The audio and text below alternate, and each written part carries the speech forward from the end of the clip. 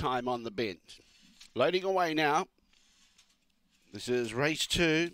Good racing here tonight at Gawler, the 2021 Fresh Pet Food Company Championship set to go.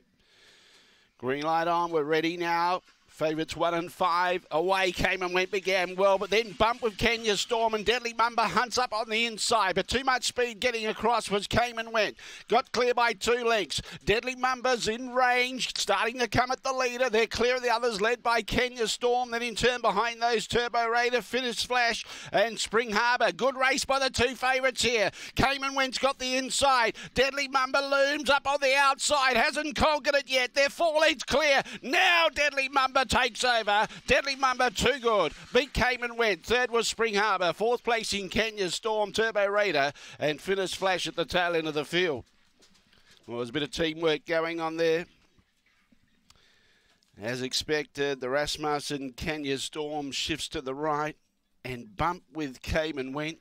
Just stopped it from getting an absolute clear run on Deadly Mumba around that bend, but the end result, Deadly Mumba was a little bit too good over the concluding stages. 30 and 98 was the time. The run home was 15.04.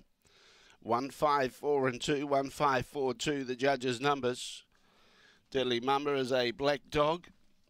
July 2019, Fernando Bale out of It's a Jet. Raced by N. Lally and L. Rasmussen and Tony Rasmussen, the winning trainer. 2 1/4 by 3 1/4 margins. 2 1/4 by 3 1/4.